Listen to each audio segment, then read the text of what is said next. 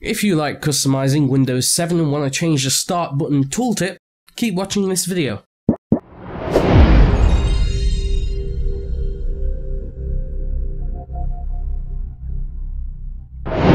So go to link in the description for this video, then scroll down and click on the download button. After that, save it somewhere you'll find it easily, such as your downloads folder.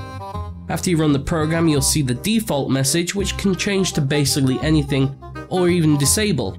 After you do that, click apply, and then just wait for it to double check and modify all the files that needs to be done.